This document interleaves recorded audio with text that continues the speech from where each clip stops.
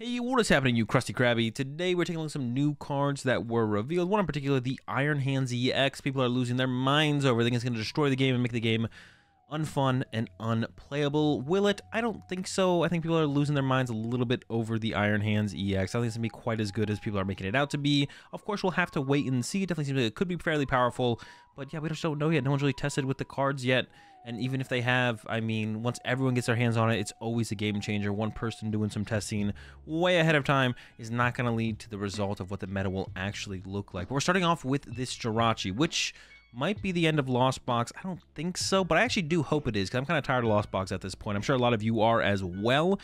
70 HP, basic Pokemon, Stellar Veil ability, attacks from your opponent's basic Pokemon, can't put damage counters on your bench Pokemon. So obviously, this shuts down the Sableye in the Lost Zone deck, which, to be honest, like, I'm kind of fine for this. But another card that is often played in the Lost Zone decks alongside Sableye is Greninja.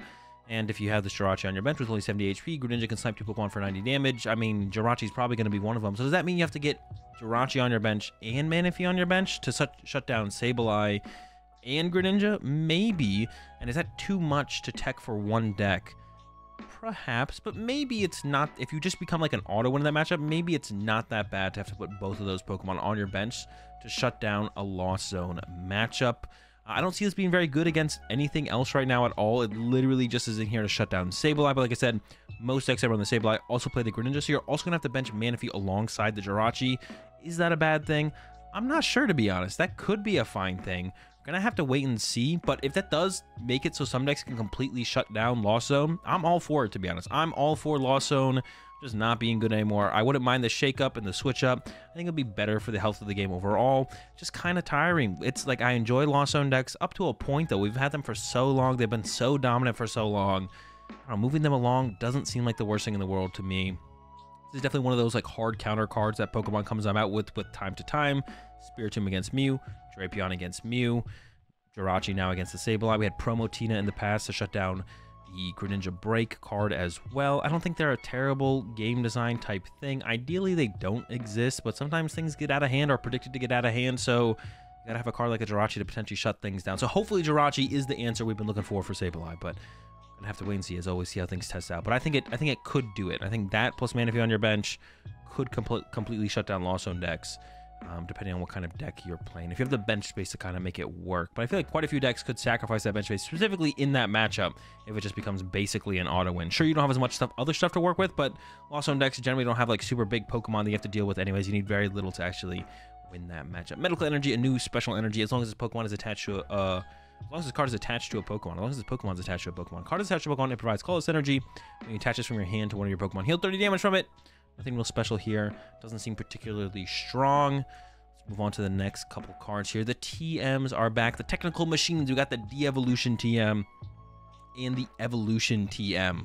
Now, the De-Evolution TM definitely seems like the better of the two, mostly because we don't have great ways to find tool cards right now, and the De-Evolution TM is something you'll need later in the game, as opposed to the Evolution TM, which is something you'll need earlier in the game. But maybe you play like 4 Evolution TM, some Town Stores, some Arvins, who knows?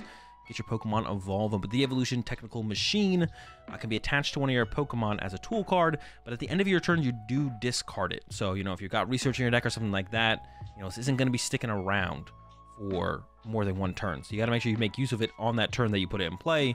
If not, you're kind of holding on to it, hoping to find it later. De-Evolution for a colorless energy to evolve all of your opponent's evolved Pokemon by putting the highest stage evolution into their hand. All of the evolved Pokemon. Not just one, not just two, not just the bench, not just the active, but all of your opponent's evolved Pokemon make their way, the highest stage at least, makes its way back to your opponent's hand. So obviously, really good against decks that play Rare Candy. So this will kind of force stage 1 evolutions into the deck more often than they might like. But to be honest, overall, if you're committing your turn to not attacking and drawing a prize card or putting any kind of damage in play, I mean, of course, you could like put some damage in play and then clean up with the technical machine later. That is an option. But like I said, you don't have great ways to find it unless you're committing to like a Town Store, Arvin type deal, which isn't the end of the world. That'd be pretty easy to fit in some decks.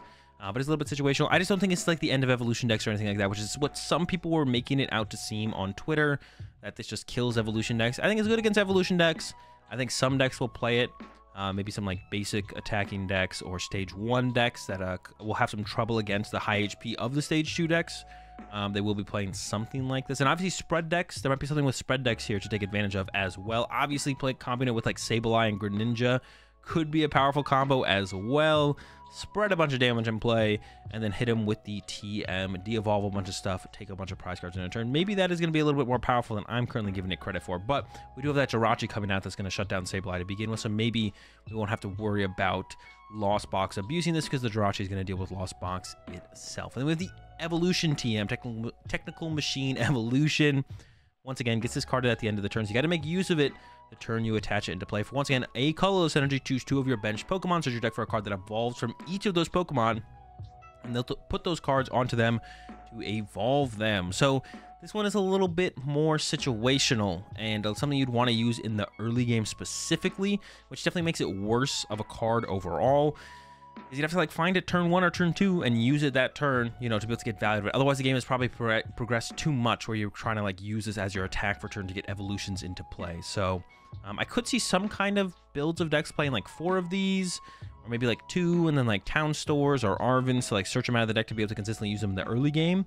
So I definitely see the potential value from this card, but it would have to be also a deck where you want like a lot of evolution set up. I think Chip mentioned like maybe something like a Quad Venusaur EX. Maybe I saw that on Twitter. Quad Venusaur EX type deck where you set up 4 Venusaur EXs, switch between them, use their abilities to constantly heal. Something like that could be cool with the Technical Machine. So there's like some potential with it. But yeah, overall, probably not as powerful as the Devolution Technical Machine. We'll probably see the Devolution Technical Machine be played a little bit more because the Evolution one, a little bit more situational in terms of like you need it in the early turns. You have to use it in the early turns. Past the early turns is kind of like too late to utilize it, and just falls off really, really fast. So it has to be a deck that's like fully built around it, which is probably not going to be included as like a 1 of or 2 of in like most evolution decks, I wouldn't think. Unless like every deck starts playing Arvin or Town Store or something like that. And finally, the big future and ancient Pokemon that were revealed. We'll start with the big one, probably the biggest card that's been talked about in quite a while.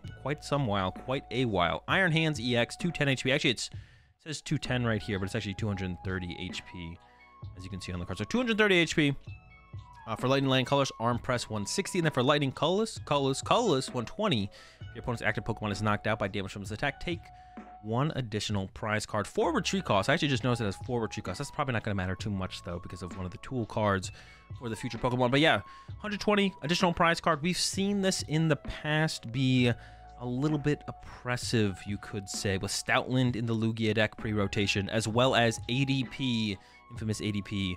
The ability to take additional prize cards has definitely seemed kind of broken in recent years, but if we look a little bit deeper, a little bit further into the past, drawing additional prize cards from stuff like the Ancient Trait Articuno or the Plasma Lugia were good cards, but definitely not broken. So I think there is a space between drawing additional prize cards being broken and it being just like another solid card in the meta. And I'm hoping that's what Iron Hands is. I think people are kind of losing it a little bit without having tested the card or anything like that and just saying like, oh, this card's broken, it's going to ruin the game. How can you even play any of these decks?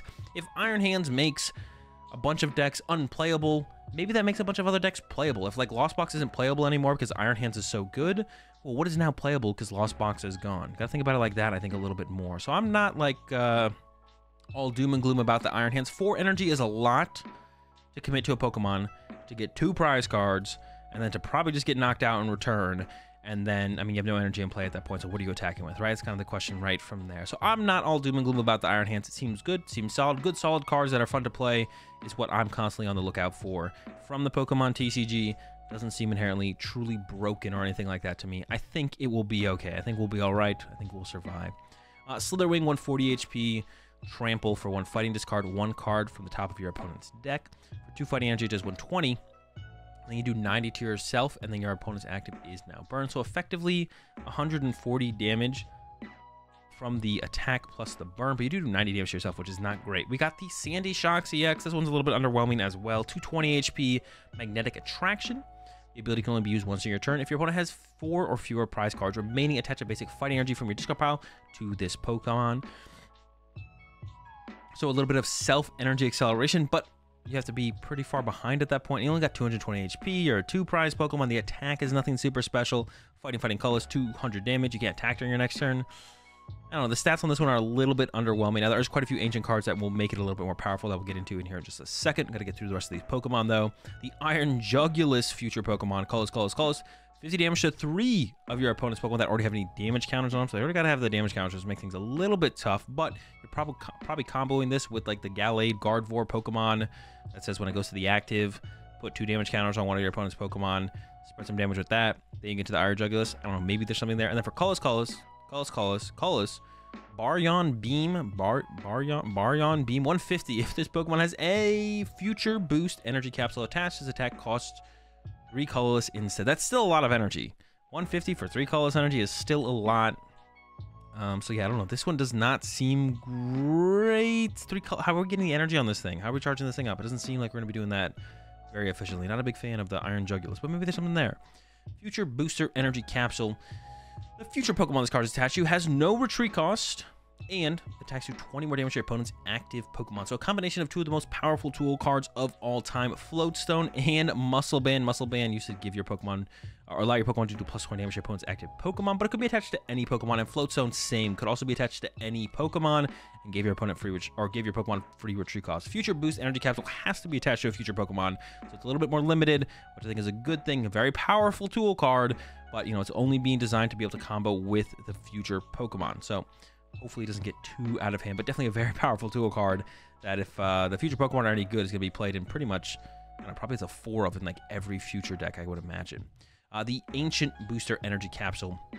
The Ancient Pokemon this card is attached to gets plus 60 HP, recovers from all special conditions, and can't be affected by any special conditions. So if you look at like the Sandy Shocks, you know, we're going from that 220 HP on the Sandy Shocks to like 280, getting a little bit better there. You could even put it on like the Slitherwing, go up to 200 HP, but you're doing 90 to yourself. You're probably not putting that on a Slitherwing. That's like still so weak and fragile. You're probably never putting this thing on a Slitherwing. We got Professor Sada's Determination. Choose 2 of your ancient Pokemon, attach 1 basic energy from your discard pile to each of them, then draw 3 cards. This supporter is insanely strong. We already have a ton of support for this kind of supporter as well, with like Radiant Greninja and Ultra Ball to get energy to the discard pile. It almost feels like a better Welder, to be honest. Like they took Welder, and like Welder was already really good, but it's like better. This card is absurdly powerful. Now the question will be, are the ancient Pokemon good enough to make this card good?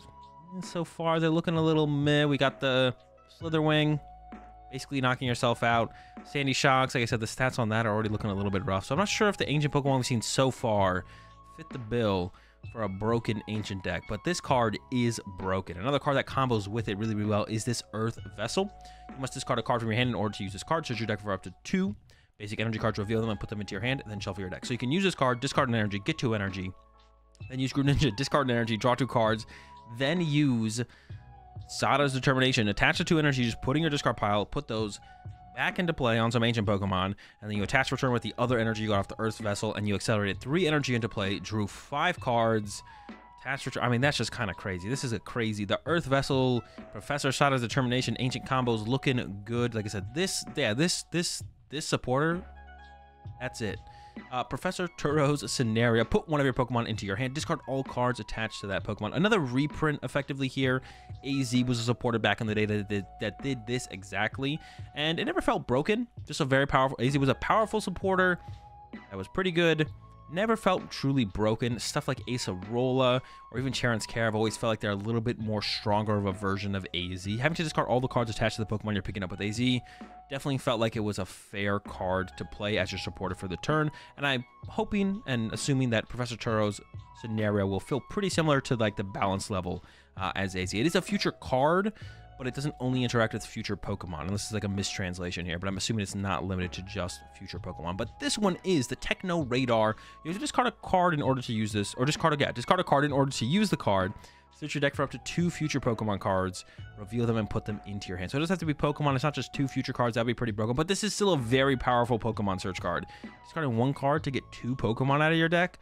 What? That's crazy powerful. Currently, we're using Ultra Ball to discard 2 cards to get 1 Pokemon, but now you got the Techno Radar, discard 1 card to get 2 cards. The value's insane. So yeah, Techno Radar, insanely powerful, obviously. Gonna be playing it with your future Pokemon. I wonder how much more ancient and future cards we're gonna see. I'm not sure about that. We'll have to wait and see, I guess. A couple supporter cards here to close it out. Not future or ancient, but we got the Mela. Attach 1 basic fire energy from your discard pile to one of your Pokemon. If you do, then draw cards until you have 6 in your hand. But you can only use this if your opponent took a knockout on their previous turn. Seems fairly decent. A little bit of fire support here. Not sold on this one actually being that strong, though. Fire Pokemon in general, we don't have that many good fire Pokemon for this thing to work with to begin with. Yeah, I'm not sold on this actually being that good, to be honest. We don't even use Magma Basin currently for fire Pokemon. I don't see how we're ever using Mela as a as a card for fire Pokemon. The fire Pokemon just don't have it like they need it. They're definitely missing out on something. I don't know what it is, but they're not cooking. Tulip, put 4 in a combination of Psychic Pokemon and basic Psychic Energy from your discard pile into your hand. Obviously, there's a potential combination here with Gardevoir, of course. Super Rod might just be the better recovery overall, though a little bit more aggressive. You can combo with Iona or Boss or something like that. This is limited, very much limiting your potential on your turn if you're playing this as your supporter for the turn. Will this be good in Gardevoir? I don't think so. However, I'm looking at this card. I think this could be very good with the Xatu that I talked about not that long ago. A couple of days ago. The Xatu with the Tulip, that seems pretty good, to be honest. I'm looking at that combination right there. For sure. Recover maybe a Xatu line or whatever your attacker is. Get some Psychic Energy back. Put the Psychic Energy in play with Xatu. Draw some cards. I don't know. You're kind of cooking. Tulip plus Xatu. Is that the combination to look out for? I think it could be one. With Gardevoir, I'm a little bit less sold on that. Super Rod already seems like it's powerful enough. So let me know in the comment section down below. Does Jirachi beat Lost Box? Is Lost Box done once we get Jirachi? That's obviously the intent of the Jirachi, but do you think it'll do it? Do you think Lost Box is done as soon as we get Jirachi? We got Drapion and Spiritomb, and Mew's still kicking, so obviously the counter cards don't always do what they're supposed to do. But is Jirachi the Sableye killer, the Lost Zone ender? What do you think? Let me know in the comment section down below. Is the Evolution Technical Machine the end of evolutions? Are we not going to be able to play Stage 2s and Stage 1s like we were hoping as soon as the rotations started to hit and we start to lose these V-Stars and start to lose the Lost Zone stuff? We're hoping for Stage 2s to be more powerful, but is the Technical Machine de-evolution too strong, and are we still going to be waiting for a Stage 2 Pokemon to be good once again? Obviously, we have Gardevoir, but the majority of decks that we're playing these days are Stage 1s, V-Stars, or basic Pokemon. And then the Iron Hands EX. Is it broken? Is the game going to be dead when this thing comes out? Is it too good? Is it not good enough? Is it somewhere in between? What do you think? How do you guys feel about the Iron Hands? Twitter was in an uproar when this thing got revealed. I'm currently on the seems solid, probably going to be decent, but nothing to be worried about train right now. But where are you guys at with all these cards? Let me know in the comment section down below, and I'll catch y'all in the next video.